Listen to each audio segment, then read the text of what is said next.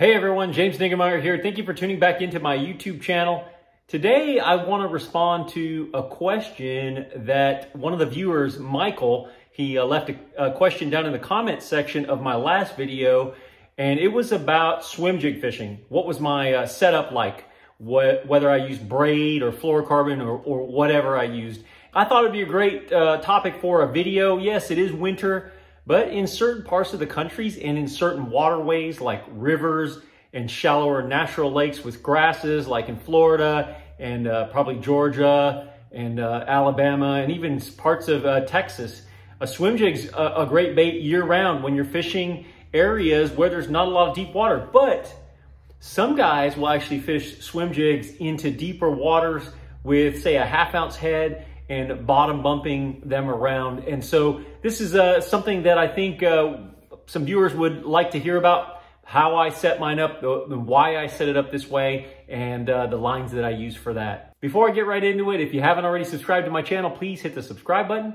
If you like this video, please give me a thumbs up and drop a comment down below. Love to hear your thoughts on the videos, or if you have questions. A lot of times these questions are great, just like this video, to kind of just chew the fat on a specific topic. And if you guys like this kind of a format, let me know and we'll do more of these. So swim jig fishing. There's just a basic swim jig setup. Basically, this is I believe is a ½ ounce, and I have this is a Strike King swimming caffeine shad swim bait on the back of there. I'm just threading it right up on there. And the question is, what kind of line setup do I use for fishing a swim jig? And I think most of the pros will say that they use like a 30 or 50 pound braided line. And I think that's great. I actually feel like braided line is great for fishing a swim jig, specifically around vegetation, lily pads, grasses, different things like that. And a lot of times, the fish really aren't coming up behind the bait to study it. They're just coming up, they're just seeing it come by, and you're reeling it past an ambush spot, and they just eat it up just like a spinnerbait.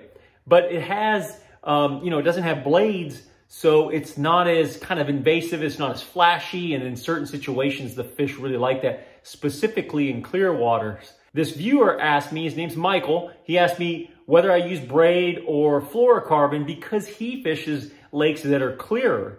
I think he fishes like Table Rock and Missouri lakes and Bull Shoals and Stockton, places like that are clearer water, maybe not as much cover, maybe definitely not any grass for the most part. So he was wondering, hey, do you use braid or fluorocarbon for that? And to get finally to answering the question, this rod is actually still set up with the swim jig that I used in the last tournament of my season over on Sam Rayburn, actually responsible for putting in one of the fish in my boat that day. And this is the exact setup. If we'll just go from the rod all the way down, this is a Lew's Magnum Bass 3, 7'6". Medium heavy is the power, and then the action's moderate fast. So with a moderate fast bend is you're actually going to have more of a gentle, not as hard of an angle like that. So it's, instead of it being like a maybe an 80-20 or 70-30, you're actually having something where it's maybe a 60-40. And what I mean by that is 60% of the rod is not bending and 40% is. So it has more of a gentle bend. It's not as fast of an action. It's a moderate fast. So it bends. It's more what we call parabolic. And you hear that term used a lot with guys that are throwing crankbaits, because with crankbaits and treble hooks, the hooks are not as big, and a fish comes up, eats the bait. You want them to be able to take it in as they kind of suck that bait in. Same thing with a swim jig. And you want them to be able to have the bait. So you're not generally using graphite rods. And if you're using graphite rods with crankbaits, you're using a more lighter action. Most guys are going to more of a composite or even a fiberglass blank for their crankbait application.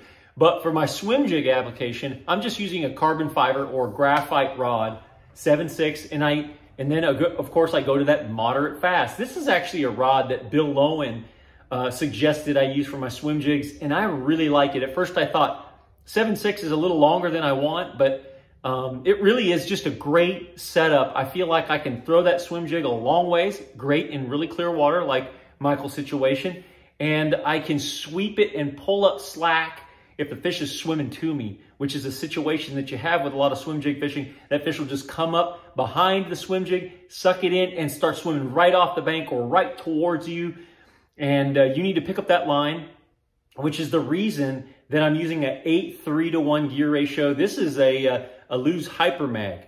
And so the combination of longer rod and a faster gear ratio reel, I can actually sweep the rod and turn the handle and catch up to that fish and remove any slack and then begin to really set the hook on that fish. And this actually swim jig actually has a pretty decent hook gauge, if you can see right there. That's not your, I mean, there's a lot of different trains of thoughts into what size hook gauges guys will use for swim jigs. Because I use braid for my main line, I'm okay with a big heavy hook. That really doesn't bother me. But if I was just going to use, a fluorocarbon, then I would probably want more of a, medium wire or a lighter wire. But for the most part, this is a setup that I use no matter where I am. If I feel like I can catch fish on swim jigs, this is the setup I use. So to get to that, this is 30-pound test braided line. And I'm going to go ahead and about probably maybe 10 feet up, I've got an FG knot. I wonder if you guys can see that. I've got an FG knot right there.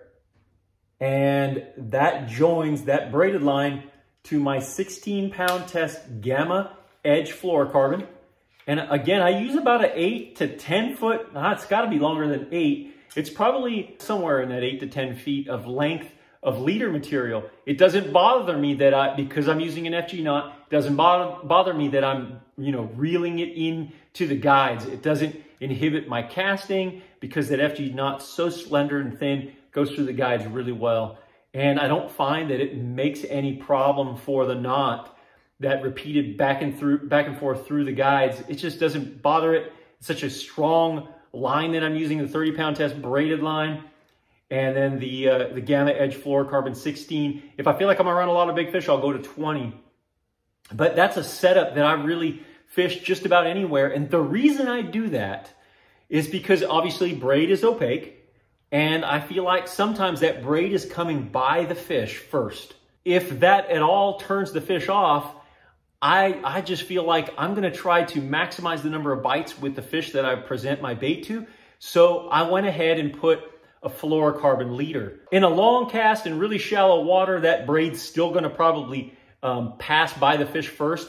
But when I fish my swim jig in shallow water on a long cast, what I'll actually do is keep my rod tip up. Essentially, the fluorocarbon is going to pass that fish first. So with that longer leader of fluorocarbon out in front of my braid, I feel like I have less of a chance to spook the fish with that fluorocarbon than I do with the braid as it comes across the fish's face or into their zone. It's just more natural.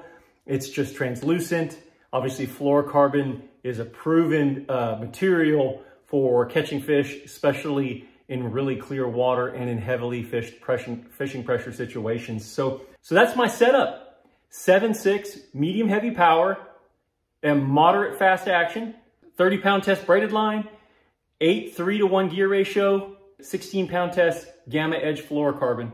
That's what I use to fish a swim jig. It's a great tactic. I have a lot of fun with it, and I feel like it's a really effective tool. Thanks for tuning into my YouTube channel, and until next time, good fishing.